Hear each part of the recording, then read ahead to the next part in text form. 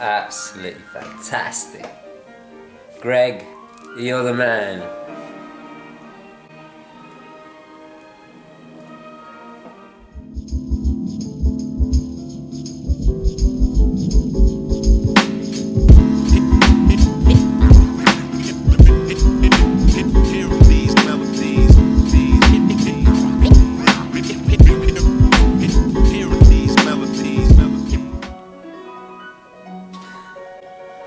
Okay, hi guys, and welcome to the show. And as you can see, I'll just turn it down a little bit. But this is, I think, maybe the 5th or 4th time I've watched this. I'm absolutely blown away, and to think this talented, great man is watching the show, is supporting the channel, is watching the show. It's an absolute honor. And Greg, you know, anytime you want to talk watches, just feel free to email me. It's an absolute pleasure. I watched it first time with my wife. We both absolutely loved it. And I must admit, I adore Beethoven, but out of all of the composers, Beethoven is probably the composer I'm least familiar with. I mean, I know that sounds crazy because there's so many famous Beethoven pieces that are just instantly recognizable, but it's you know, I've been going through a Wagner phase. Recently I've been going through well, I'm always going through a Wagner phase, and recently more Verdi, Puccini, but more towards operas. But now I'm kind of, this has got me more curious about Beethoven. So anyway, I'll try and move over so you can see Greg working his magic. Anyway, Greg, fantastic. Now today we're going to be doing viewer collections. We're going to do this in a slightly different format because let me just turn Greg down a tiny bit. Not that I want to, but now, if you wish to have your collection reviewed individually in a video, especially for you, just email me at my Gmail and you will get a response of details of how to go about submitting your review. All you have to do is a small donation to my charity of choice or a charity of your choice. The most important thing is that you get a record of your donation. Doesn't matter how big or how small, it's just as long as you make that donation to charity, then I'm willing to put my, you know, the time and work and effort of my own into doing a video for your collection. I don't mind doing the work. I think it's fair that all I ask in return is to support some kind of charity, either your charity of choice or my charity of choice, which is of course the Royal British Legion. Now, so what I've decided to do, I had a whole bunch of viewer collections in the queue, so I'm just going to go through them very quickly today. It's also worthy to point out, I know I have a ton of viewer emails to do. I'm literally, it's a bit of a difficult situation. I've got so many emails now that I'm scared to do it because I'm, you know, I can't include all of them, and I don't want to offend people that have written these long emails to me, and I really do appreciate it, and I will be doing a viewer emails quite soon. Okay, I just have quite a few. I've got another watch arriving tomorrow. I've got a few cultural videos to do. I'm also working on my next short film. Actually, I've been working on that for a few days now, which hopefully I should finish this week. Excuse me. But anyway, without further ado, let's dive into the watch collections.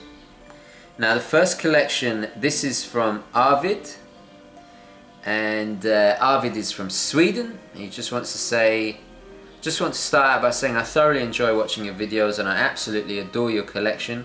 Well, thank you very much.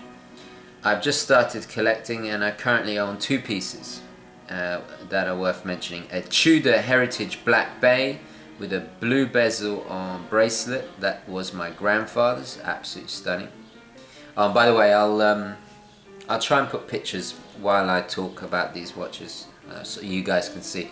And the second watch he has is a 50s Omega Seamaster. I'm looking to add to my collection perhaps a chronograph or something else, no bigger than 42 millimeters. I'm 16 years old, 182 centimeters tall. I don't know why that's, well, maybe, I guess that's relative to your scale. I would love to get your opinion and advice, and I hope to hear from you soon. Best regards, Avid. Well, Avid, he sent me these pictures, and I got to say, that Tudor heritage, what a wonderful thing to have as a handmade, as an heirloom piece, as a, you know, that it's I don't know why, but there's something about the real, not the reissues, but the original Tudor heritage. There's something about the original Tudor heritage that just screams class. I think it's a slightly more sophisticated choice because it's under the radar. It's almost like saying, no, you know, the branding is less important to me. What's important is the quality of the watch. You know, it's that kind of understated, it's the more refined, slightly more. I'm not saying that the Submariner is not sophisticated or any of that. Of course it is. There's just something a little bit more classy about because you think on first appearance it looks like a sub, like a vintage sub, but then you notice the little snowflake hands, and anyway, it's absolutely gorgeous. You're very, very lucky. What a fantastic watch to inherit. And then your second watch is equally kind of, I presume, the same period or a little bit earlier. This gold Omega Seamaster. It's just, oh, it's just, that really is class. I mean, fantastic. Those two watches, I could, sorry, forgive the NYPD.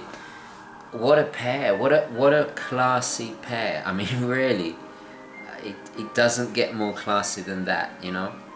So what do you want to add? Well, you want a chronograph, you say, and I think, yeah, I think that's a really, you got a dress watch, you got a diving watch, a chronograph, an absolutely fantastic trilogy. I think that's a great idea.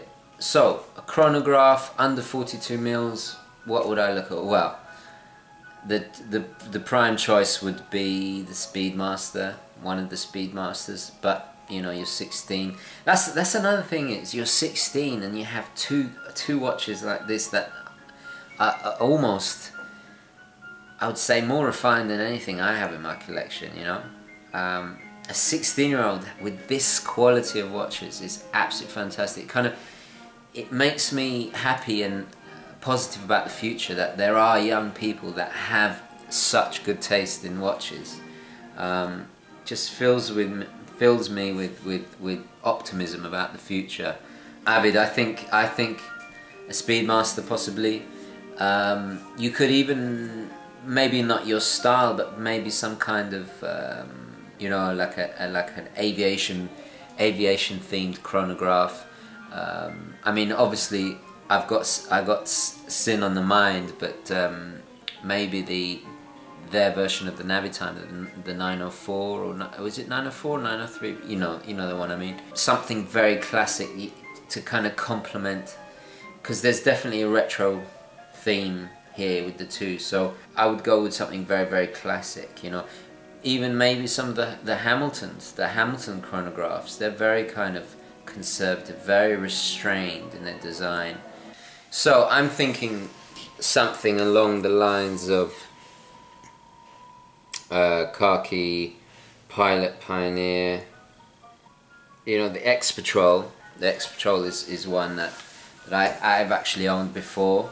I think that would suit your kind of aesthetic. You have a very, very refined conservative taste, and I commend you on it, because it's not what I would expect from a person your age. But I mean, you're from Sweden, and you know, Sweden is a place full of enlightened, refined very stylish people. So you know, I'm not overly surprised, you know. But you're totally on the right path. I would look at the Hamilton aviation pieces, or maybe a vintage Omega Speedmaster. Even there's a Longines. I think it's the Heritage 1954. Very small. Well, not small. It's like 40mm chronograph. Extremely. It's got a kind of a very classic aesthetic. It's very kind of post-war. I think that would suit you. Another alternative would be maybe the Junkers kind of Bauhaus, the chronograph version of the Bauhaus that I previously reviewed. Again, classic kind of 60s stylings that really complement the watches you have already. So yeah, fantastic. I'm really happy to see a collector that's 16 years old with such good taste. Pure class, your watches. I commend you. I absolutely adore Sweden, so you know, a massive thank you. So thank you very, very much for sending that in. Let's go on to the next email. This is from Phil, and Phil writes, I've recently acquired 3 vintage Squale watches belonging to my nonno. Nonno is grandfather in Italian. My father had been holding on to them for his entire life. I'm 24, as my nonno passed away before I was born. Over the last few years I've been getting into horology quite a bit, and so my dad saw fit to give me these amazing pieces. Through researching the brand, I came across your channel, which I've come to enjoy quite a bit. Thank you very much. I've also seen your respect for the brand and also learnt a lot about Squale through some of your past videos. That's fantastic. Really, really proud of that. Anyways, I wanted to send you a few pictures of these pieces. As somebody who enjoys the brand and watches in general, I wanted to share with you. Also passed on to me was my nonno's Breitling Transocean chronograph from '73. Very, very cool indeed. I was amazed both automatic Squale and the Transocean kept nearly perfect timing, running over the past two weeks. Best regards, Phil. Wow, as you can see, what a stunning blue on that Squale, and you've put the orange strap on it. Absolutely fantastic. And that Breitling, I mean, it's what a cool retro design. Those orange hands, it's just absolutely fantastic. I'd really like to know what watches you've added to this, or what you're considering. They're so they're just there's a cool factor, that bright, you know, bright colors, and really nice. They really play with the contrasting colors. I love what you've put the straps on them. You're having fun with the straps. That's absolutely fantastic. Now, what would I add to such a cool collection? Right, so you got a Squale and a Breitling, both very retro. Both kind of have a nautical theme here. I think you do kind of need something a bit more modern, a bit more robust.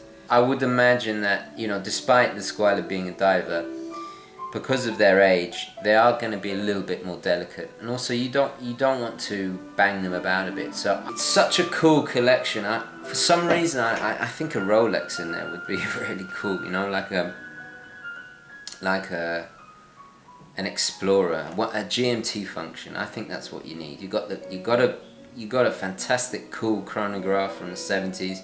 You got a diver, both just oozing personality and color. And I would go with something a little bit more. Actually, you know what would be really cool? A Rolex Explorer 2 with an orange hand, because then they've all got orange hands, you know. I think that would be really, really cool, you know, to keep the orange, you know, just to keep the theme running. What do you think? What do you guys think? A Rolex Explorer 2 with the orange hand, maybe. Well, you got one with white dial, you got a blue dial. maybe add a black dial. Black dial Explorer 2, I think that's what would really make it a powerful threesome, you know, a powerful trilogy, you know. Okay, thank you very much, Phil. I really enjoyed seeing those. Absolutely stunning watches. Enjoy them, treasure them. You know, it looks like you're gonna have many more years of enjoyment out of these. Well, you know, they're treasures. They belong in a museum. They're fantastic. Very envious. So thank you for sharing that. Moving on now, this collection is from Jason Weston, and he's 34 from Virginia. And this is quite a large collection. This is a collection of G-Shocks. So let's just quickly go through them. He has the GB1001 blah blah blah. Okay, I'm not going to go through all the numbers because it's just, I don't want to be here all the time. But he has a Navy Hawk, Citizen Navy Hawk. He has a Mudman. He has a Rangeman. He has a Green Rangeman. He has the GPW1000, which is a GPS, and he says that's his favorite. He has a Citizen Eco Drive Ecosphere. He has the Gulfmaster and the MTGS1000. I believe that's the steel, the all steel G-Shock. I was really excited about this collection because it's so modern. It's at the cutting edge. It's at the forefront of horological kind of technology, really. You've got several versions of the Rangeman, which is the in my opinion, it's the premier. Well, not only in my opinion, it's pretty much the premier ABC G-Shock. I mean, there's no other G-Shock that has all three altimeter, barometer, compass. Whereas others have dual sensors. It's the first with the triple sensor. So it's a really important watch for G-Shock, and you know, you guys know I've done various reviews. There's a review of me actually hunting with the Rangeman. It's a fantastic watch. I love this collection because it's let me just turn that down. Really modern. It's really cool. It says so much about this person. You're obviously somebody that has a very active lifestyle, that's obviously outdoors a lot. There's obviously a military kind of theme running through here. I love the addition of the Navy Hawk with the G-Shocks. I think it's a fantastic collection. I only wish you had a shot of all the watches together. That would have been really cool. Now personally, obviously, you know what I'm going to say. You know what I'm going to say. It needs an automatic piece in there. I would start looking at, you know, Seiko SKXs, that kind of thing. But maybe, you know, judging by this collection, it seems that you're not taken by the automatic. You don't want to go down that route, because the watches that do have an analog hand are still quartz, and they are still kind of ani-digi. They're still, you know, so you've still got one foot in that digital realm. So I would, maybe you don't want an automatic, and if you don't, that's fine. That's fine. Maybe a high-end luxury ani-digi watch. Have you heard of the Omega X33? It's a Speedmaster with a digital and analog dial. It's quartz. Very, very cool. There's also an ani-digi watch from Hamilton at about $1,000 that I think you'll really like, called the, I think it's the Flight Time. Let me just check. Yeah, it's the Flight Timer quartz. I have it actually on my screen. It's right. It's that one with the orange strap. Have a look at that. I think that would be really. That's basically, because you're getting a Swiss timepiece, but with the functions and features that you so obviously like from your G-Shocks. So I'd have a look at that. You've probably heard of the Breitling Emergency. But the problem with that is it's extremely expensive. I think maybe a little bit over the top. But a more affordable, and dare I say it, even maybe a little bit more tasteful version would be the Hamilton Flight Timer. And ultimately, I think so far the most interesting well designed and best looking any digi watch has got to be the Omega X33 Speedmaster. Absolutely stunning. Anyway, I really like this collection. Very intrigued by the steel, the twisted steel. What I think they will call it the twisted steel. But anyway, this steel G-Shock really does intrigue me. It says so much about you. I think it's fantastic. You've definitely got a very particular taste, and as a collection, I think it works really, really well. Absolutely fantastic. Yeah. So have a look check out the Hamilton Flight Timer. And also the Omega X33 Speedmaster. I think you'd really like those. You obviously haven't got any dress watches in there. You haven't got any kind of mechanical pieces. You obviously don't want to go down that route. But if you were, you are 34. If you wanted something to wear a little bit more formal, a little bit more with a bit more pedigree and status to it. I think an Omega X33 would be fantastic. It'd be your kind of it'd be a luxury version of basically what you have already. So I don't know. Let me know what you think about that. Anyway, Jason, thank you very much for sending that in. Fantastic collection. Absolutely adore it. Okay, lastly we have this is from David. He says. Dear TGV, I hope you don't mind me emailing you to give you thanks. While I'm a subscriber, I do not have a YouTube channel to enable me to comment, so I wanted to thank you in an email. I'm new to your channel but arrived thanks to 555 Gear, as I enjoy pocket knives and watches. 555 Gear, absolutely fantastic channel. If you guys don't know about Andrew at 555, check it out. It's one of my favourite channels. I've got an up-and-coming knife review. He sent me a whole bunch of knives to review, which I'm going to be doing very soon. Anyway, he goes on to say, I always enjoyed watches. I came to appreciate automatics a bit late in life, or later than you. My humble collection includes some quartz, Luminox, Seiko, Citizen, Casio Pathfinder, blah blah blah. I share your amazement at how so much is packed into these great G-Shock and Pathfinder watches. Completely agree. Highly, I think watch people that don't, that look past these are really missing out. My initial foray into luxury brand is Ball Ceramic XV, which I purchased 3 years ago. It's an amazing piece and somewhat obscure, but very high quality brand. Ball combines, I've heard good things about Ball, I must admit. I also enjoy the Luminox Automatic, a homage, and a rather large TW Steel Automatic. I've attached some photos. I especially like the videos about your Submariner and how its acquisition made you feel. I think this aspect of watch collecting is most interesting. The Grail is a celebration of something, and celebrations are to be felt, not merely experienced.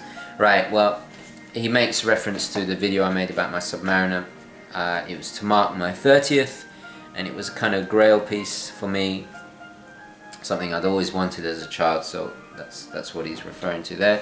Despite my interest in Squale and now Sin, a sub is a must for me next. I simply must scratch that itch. Yeah, I can understand that. Please accept my thanks for an exceptional channel and best wishes for your continued success. Best regards, David. Thank you very much, David. Really appreciate the kind words about my channel. Thank you. Right, let's have a look at David's collection. Love the Pro Trek. Fantastic watches. I'm quite familiar with the module in that one because it was the same module used in the PRW 3000. I might be wrong about the number, but anyway. Bravo! Bravo! Greggy boy. Fantastic. Fantastic. Fantastic. I'm just gonna rewind that. Anyway, so back to what we were talking about. Right, let's have a look at his watches. Love that Seiko. I gotta say, I like the ball. I like the look of it. The little crown guard thing is very, very cool. The blacked out Navy Hawk, is it Navy Hawk? I think it is, from Citizen. Fantastic watch. TW Steel, I'm not familiar with at all, so I can't really comment. The Luminox ones, I like the black one at the back. Very, very military. Reminds me of the Marathon a bit. The other watches, there's another couple of Luminoxes. It's fine. Yeah, it's a very usable collection. I think I could totally see what you mean. I think actually, yeah, the next step would be Rolex. I mean, it is a big step going from these pieces to Submariner. It depends. If you go with the older Submariner, you go with the ceramic. I don't know which you prefer, but yeah, it's going to be a really interesting step for you. I really like your collection. I think there are a few pieces there I'm not so keen on, but for me, the ones that really stand out, the ball watch, the Seiko chronograph, fantastic. The Pro Trek, absolutely fantastic, and the Citizen. I think those four are really, really strong. The ball and the Citizen Navy Hawk are really, really strong. I think a solid traditional diver like the Submariner really bring a whole new level to it. You didn't mention Omega. I'd be interested to see what you thought of Omega. Maybe, you know, for you, maybe looking at Tudor, the Black Bay or something like that would be an interesting way of a more affordable, a kind of a middle step before you go all the way to Rolex, because you're jumping up quite a few tiers. Well, you don't want to miss out on the enjoyment of that middle range. I mean, you mentioned Sin, you mentioned Squale, and then later on add some middle pieces to kind of balance it out, because there's a lot of entry level pieces here, which is fine. Nothing wrong with that. I would then, you know, maybe let a few of your pieces go and then add some more mid-range pieces. I think that would be fantastic. But I gotta say, I do like the look of that Seiko chronograph. Get your Submariner, keep that as your, you know, as your grail or your goal. In the meantime, start getting a few mid-level pieces. Go for the Squale. I think you'd love the Squale. Maybe even some more Seikos, some more kind of you know, the Saab 033. I think you'd like the Saab range. There's the Cocktail. There's the Alpinist one. It's quite a few, you know. Just so yeah. I think keep saving for the Saab, and in the meantime, get some mid-level pieces in. You know, move some pieces around, get rid of some lesser pieces, get some mid pieces in. So while you're saving for that Submariner, you can still enjoy and grow the collection and enjoy the hobby more. And then when that Submariner arrives, you will have a more varied, more of an eclectic mix to kind of contrast with the Submariner, and then you'll have a better understanding of it all. And I just feel the mid-range is the way to go for you, definitely. But yeah, a fantastic collection. You've a really solid start. I'm quite intrigued by the ball. I've heard good things about ball watches. So yeah, fantastic. Thank you very, very much, David, for sharing that. So anyway, I'm gonna wrap it up there, guys. Please let me know what your thoughts are, your comments down below. I will be doing your viewer emails fairly soon. I have a couple of new watches arriving on the way that I'm very excited about. Obviously, I'm still in a trial period of you know, evaluating the Sin, so that's also coming very soon. But yeah, a lot of stuff in the pipeline, so stay tuned. Anyway, guys, please let me know what you think down below. Please like this video if you enjoyed it. a big congrats and shout out to the maestro there. Okay guys, so thank you very much for watching, and I'll hopefully see you in the next one. Okay, ciao.